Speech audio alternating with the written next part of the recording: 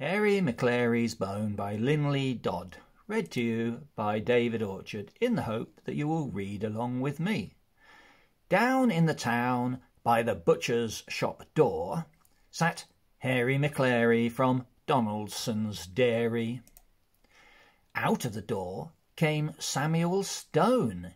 He gave Harry Maclary his tastiest bone.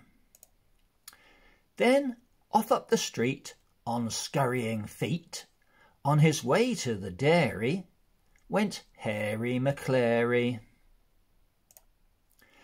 And chasing him home, with their eyes on the bone, went Hercules Morse, Bottomley Potts, Muffin Maclay, Bitzer Maloney, and Schnitzel von Krumm, with the very low tum.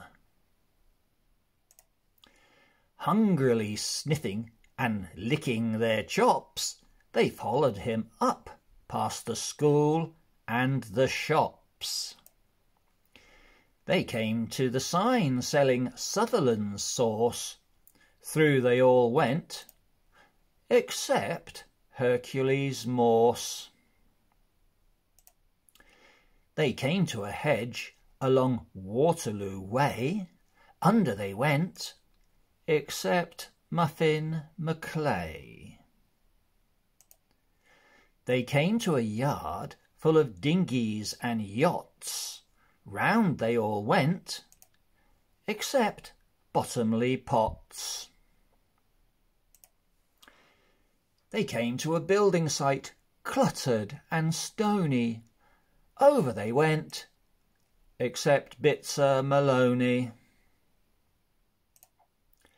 They came to a wall by the house of Miss Plum. One of them jumped, but not Schnitzel von Krumm.